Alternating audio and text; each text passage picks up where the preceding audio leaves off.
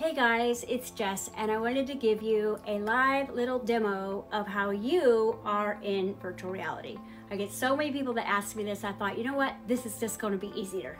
Okay, so basically, you are playing against yourself, and you are playing against your 4 different aspects of your own consciousness. You have unconscious, you have subconscious, you have conscious, and you have superconscious. The superconscious you is actually your higher self, your Christed self, the all-knowing you, the one that is on the mountaintop that can see everywhere you need to be. The one holding the joystick is your superconscious. You are stuck in the game thinking that you are separate. You're searching for love, you're trying to make money, you're battery operated when you could literally plug in. Now this is responsible for the unconscious that was separated before you were about 7 years old, that hardwired your subconscious mind that created the game board. The people, places, and things have all been created out of repetitive practice and what you were observing. This hardwired the video game by the time you were 7, which is why everything is in 7 cycles.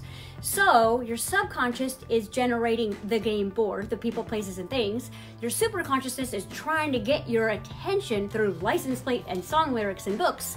And you're looking outside of you for someone to date, someone to love, some money to make, while ego has unplugged the Holy Spirit and is causing you to feel like God doesn't love you.